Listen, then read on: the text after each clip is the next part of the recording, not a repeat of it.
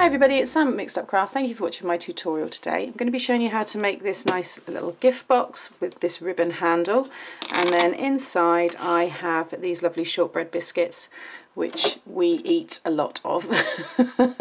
These are £1 from the pound shop. They come in a really nice tin as well. You can see the little doggies there are all 3D, and it's just a nice inexpensive gift that tastes delicious, but you can obviously make the box really special for it to go in. So yeah, straightforward to make. Pop that to one side, and you are going to need, so I've got my screw punch. The papers I'm using are the Mariposa first edition papers, which are gorgeous, and then I've already gone and got all my mats and layers ready, along with my flower there. That's my ribbon. Okay, so I'm going to go through the scoring as we make it. So you need a piece of A4 cardstock. Okay, so I've tried to do it so the lid and the back of the box is all on one piece of cardstock to fit that shortbread tin. So this is a piece of 8 1/4 by 11 3/4. Okay, so it's the A4 length. Sometimes it comes just under 11 3/4, which this maybe just is. It's just on the line. That's going to be fine because that's what I'm using, so it will be okay. If you're going to change your measurements, then you will have to obviously work those out yourself. I've done it for this specific gift. However, you can see inside there's so much that's going to fit in there anyway, so it should still be very handy. Okay, so along the 8 1/4 inch side, you want to score at 1 1/2 and 6 3/4. Then rotate it along the longer side, and you're going to score at 1 1/2, and then 7 1/4, 8 3/4, and 10 1/4. Okay, so you should have then this 1 1/2 piece here, then this piece between the 7 1/4 and the 8 3/4 is 1 1/2, then another 1 1/2, and then that other 1 1/2 piece. Now that one there, that last one, becomes the front piece here. Okay, so if yours is a little bit out, I will show you how we can just kind of tidy that all up anyway, but you should just be able to make it work even if it's slightly under that length. So that's that piece there.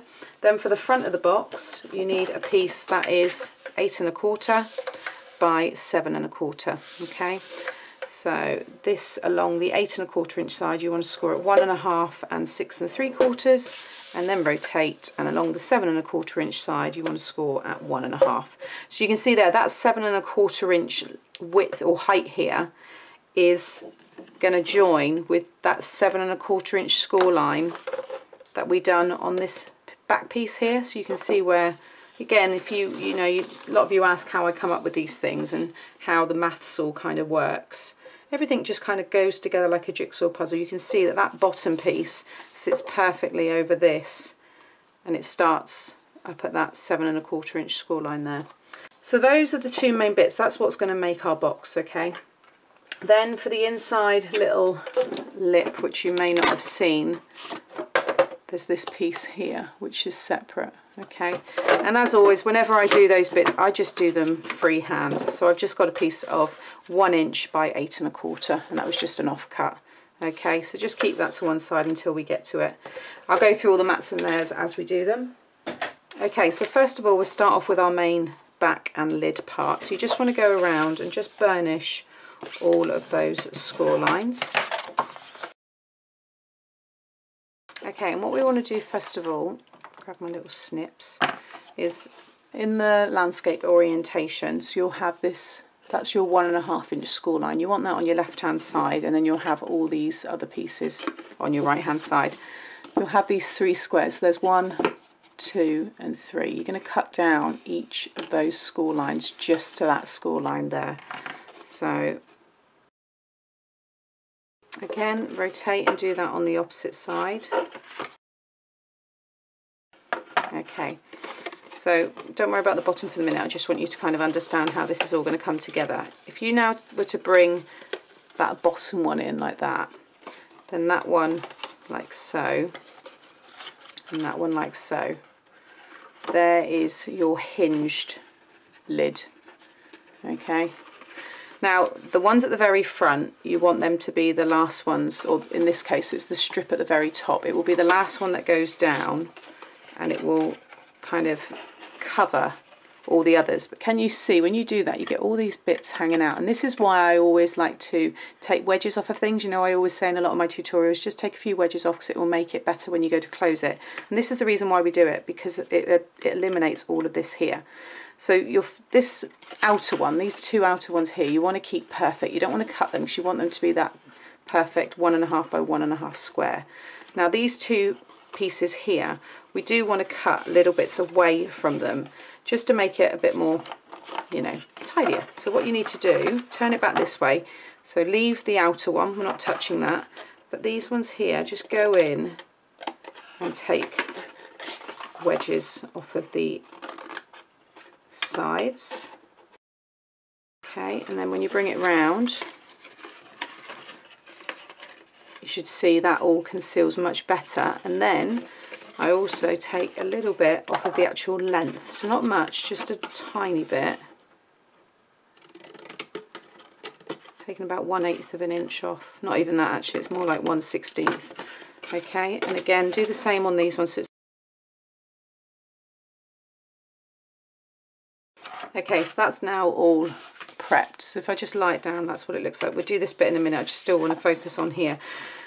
Again, now when we bring all that round and cover it, you'll see now you've got a really nice side. You can see everything's hidden away. The middle one here is where I've got this ribbon piece coming out. Now this is optional, you might not want to add that, but if you do, you want to do your hole punch and kind of decorate this bit now rather than later, because it just makes it a bit easier. So to decorate the top here, I've got, well, this mat is going to be the same for the 3 because I mat all of them. So it's 5 by 1.25. Okay, so I've got 1, 2 and 3, and then just the one on the top I've added pattern paper over the top. Again, it's up to you, and that's 1 by 4 3/4. Okay, so I'm just going to get those stuck down.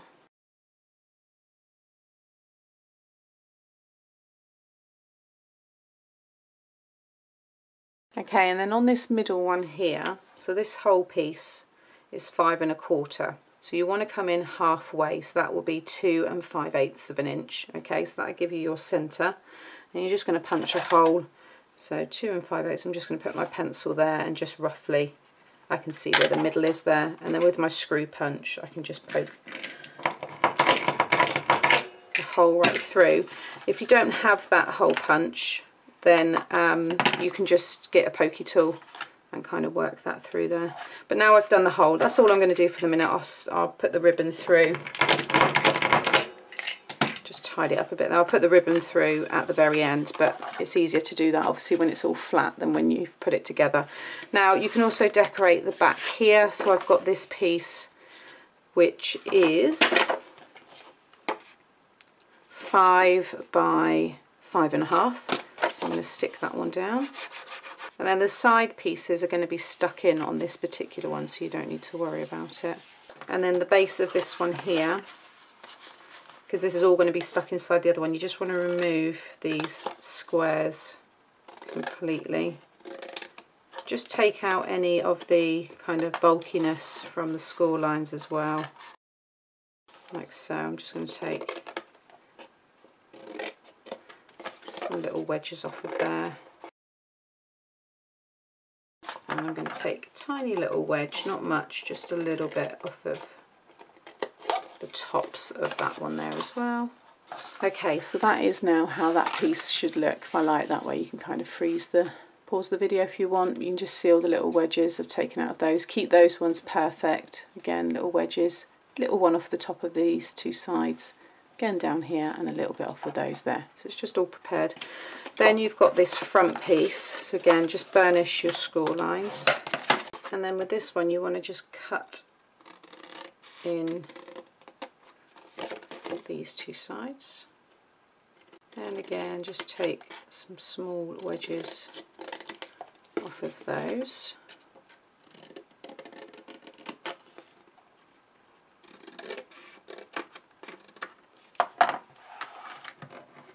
And again decorate this one. So for the front I've got that same size piece as this one here, So I'm just going to stick that one down in the middle. And then my layer to go on top is 4 3/4 by 5 1/4. You can do that twice if you want to do it on the back as well, but I'm just keeping mine to the front. And then I've got these pieces to decorate my side panels. So to mat them, it is 5 1/2 by 1 1/4.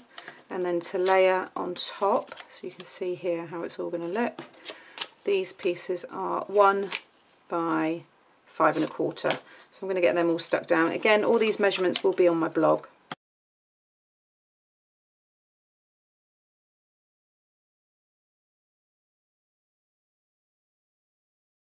Okay, so sometimes it's just easier to decorate these things when they're flat.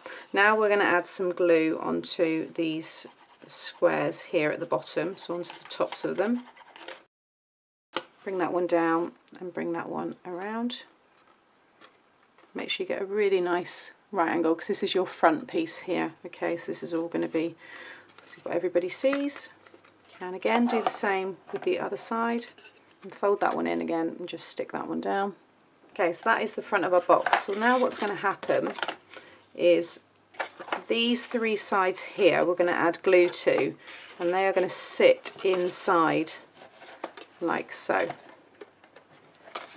Okay, and you can see now it becomes that one piece. So I like to do one at a time. I just think it's a bit easier and you get in, you know, less mess. So I'm going to stick my base down first.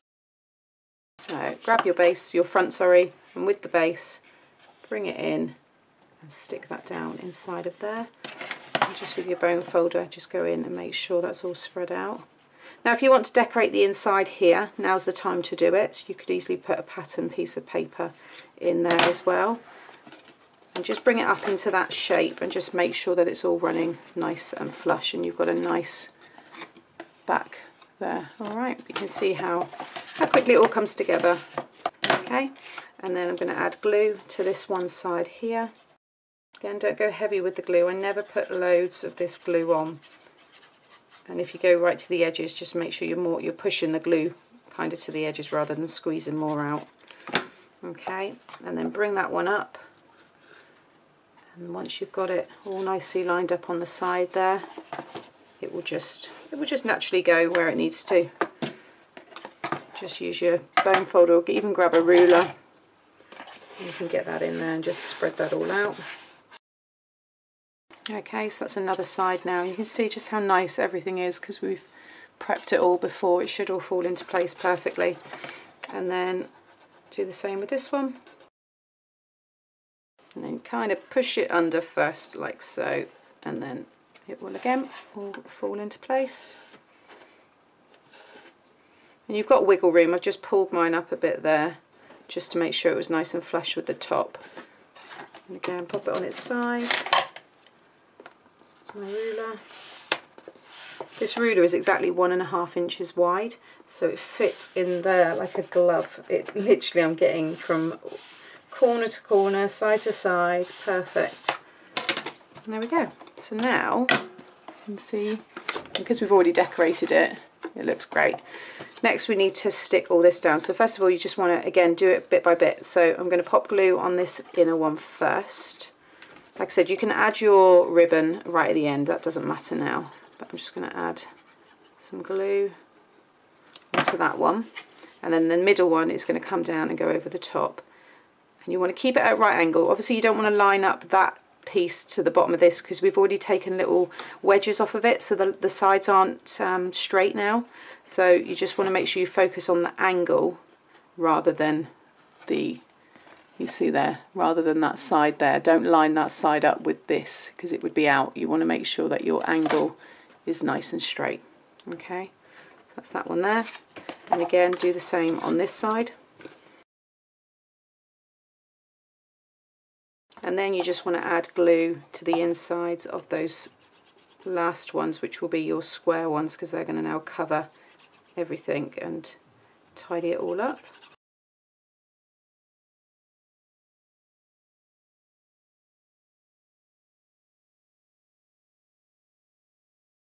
Okay, now don't worry if this is all wobbling because we're going to be adding that inside lip and also obviously the Velcro on the flower is what's going to keep it all together. But now you can see you've got your flip top part there. Then I've got these little squares to decorate the sides. So I've got this one, which is 1 1/4 squared, and this one is 1 inch squared.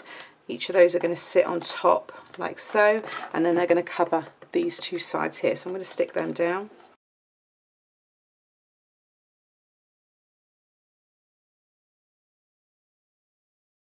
Okay, so that's my sides all decorated, and yeah, we're ready to go. Now I also forgot that inside here, once I add my ribbon, I've got a piece of pattern paper in there as well. So you just need to cut another piece, that's this mat here, or any of these three that I showed you at the beginning. But yeah, okay, so then you've got that piece that I shared earlier, which was that 8 1/4 by 1 inch, yeah, 1 inch. And if you watched me do quite a few of my kind of trinket boxes and stuff like that, and most recently was the dancing fairy music style box, we're now going to add this inside here, but I always like to do it kind of freehand. So you just want to kind of roll up the whole piece there and pop it inside, butt this piece right up in there like so, and then kind of hold that piece there, and then work this into this corner like so, and just lightly pinch it. You can see what I've done there, just very lightly. Then keep that in that corner, trying to keep it roughly the same height, and roll it and bring it all the way down to this corner. Just make sure you're holding it each time between your finger and your thumb, and just again lightly pinch it. And then when I get to the very end here, I just need to take a tiny piece off so I can just eyeball that. I think that was roughly about there. Okay, and then just bring down each one now where we folded and just burnish. And again, if you want to score and then burnish, you can do. This is a very strong, this is that 300 GSM cardstock from Paper Mill Direct, so it doesn't crack. But now I've got the perfect piece that sits in there. It gives me that nice lip, which is what's going to hold our lid down. So you want about, I'd say about 3/8 of an inch exposed. So what you can do is hold it where you want it and pop a pencil mark kind of roughly. That's really done badly. I can rub that all out. And again on the sides there, and on that side there. And then you know now that anything underneath that is where you can add your glue. So I'm just going to not add loads, just enough to really kind of tack it in place like so. You can use double-sided tape if you want, and then I'm just going to carefully bring that in. It just means you've got that little bit of wiggle room to get it all in place. And just make sure you look at it. What I might do is bring it down a little bit. I can cover up some of those pencil marks like so. Because this is only a smaller piece, what you can do as well is round off these corners here before you attach it, but it doesn't matter if you don't. So sometimes I do, sometimes I don't. And then just rub out those pencil marks. Now when you bring the lid in, just push those side bits in. What I tend to do is just curl them in ever so slightly with your finger and your thumb, and that just means each time it goes to close it will naturally go that way. But now they will fold and it will keep your lid down. And then once that flower goes on with the Velcro dot as well, that will hold it all in place more. So what I've gone and done is I've die cut, and these measure 2 3/8 of an inch roughly in diameter, and that is going to stick on the top of the lid only. So if I just lift this up, it's going to stick like that in the center. So roughly where my thumb is, I flip that over, that's where I want to add glue. And again, I can bring that over and make sure it's all nicely lined up. And just get an even, I mean yours is all, everyone's is going to be different, but I'm coming in, what's that, 1? Yeah, it's about 1 1/2, and move across a little bit that way. It's about 1 3/8 of an inch I've come in from each side. Just stick that down. And I've just got some Velcro dots here, so let's just pair those up.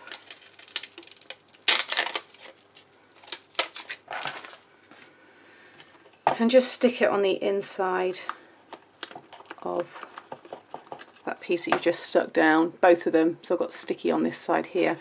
You can use magnets. Personally, when it's something like this, that isn't necessarily a keepsake piece, and this will probably end up going in the bin. I'd rather just add a Velcro dot. These are very inexpensive, whereas magnets are obviously a bit more pricey, and yeah, I'd like them to be kept, so I tend to use them more in my mini albums and things like that. Once it's stuck, see, I haven't been able to put too much pressure on it, so I'm going to have to lift that up and kind of eyeball it, that half. What I should have done is get what you want to put in there, pop it in, and then do it again. So pop that on one side and then push down. There we go. You can push down then on that metal tin, and then voila, my Velcro dot has stayed in place. You can just really again work that down like that. Isn't that nice? Really, really nice. So then I'm going to add I've just got my heat gun warming up. I've got my ribbon here. So open it up, and what you want to do is feed the top through first. So, okay, decide how long you want it. I'm going to keep mine about there. And then what I've done, take that out now because it's going to get in my way, is split that up and lie it down flat in the back there, and then cover it with that other piece of pattern paper. Okay, so I'm going to just add some hot glue to that in a moment. While I'm waiting for my glue gun to warm up, I have also gone ahead and cut a very small little disc here, which is just going to go over the top there, just for a little bit of decoration really. There was no other reason for it apart from that, so I'm just going to pop a little hole in the centre, and again just feed that through, and yeah, it's just a nice little extra touch. Now, this is a thinner paper, so I need to make sure I don't rip it now, but it should. I've got a thick ribbon that I'm going to use. I remember doing it with this one on the other one, but it's fine. There we go. And I'm just going to add a bit of this glue here because this doesn't stay tacky. Just a little bit around the ribbon there, and then that can lie down on top. There you go. Just gives it something, so just other ways to decorate. And pop that back in again, close it up. And then I've got this here which I've just used my flower punch, and I've just made a really pretty little flower, and that is going to go right in the middle. You could have a tag hanging down here as well if you wanted to, but obviously it makes it look, you know, if you want to personalise it a little bit more. I've got these glitter glue sticks because I've run out of my clear ones, but they're actually really nice. So I'm going to pop that right in the centre there, and straight away now that just really makes it look very, very pretty. I love that. And then again, I can just lift it up and open, and I'm going to just very carefully pop. You can put double-sided tape on this if you wanted to, but while I've got my hot glue gun here, let's pull this out a bit. I'm just going to run a bead just there on that side. Obviously watch your fingers. I do have the little silicone finger bits right in front of me actually, these here. Pop that on your finger, let me show you, like so. And then I always forget to use them, and then pop another little bit of glue there, and then you can just push that down and it just takes all the heat. Just like wearing oven gloves really, but just for your finger.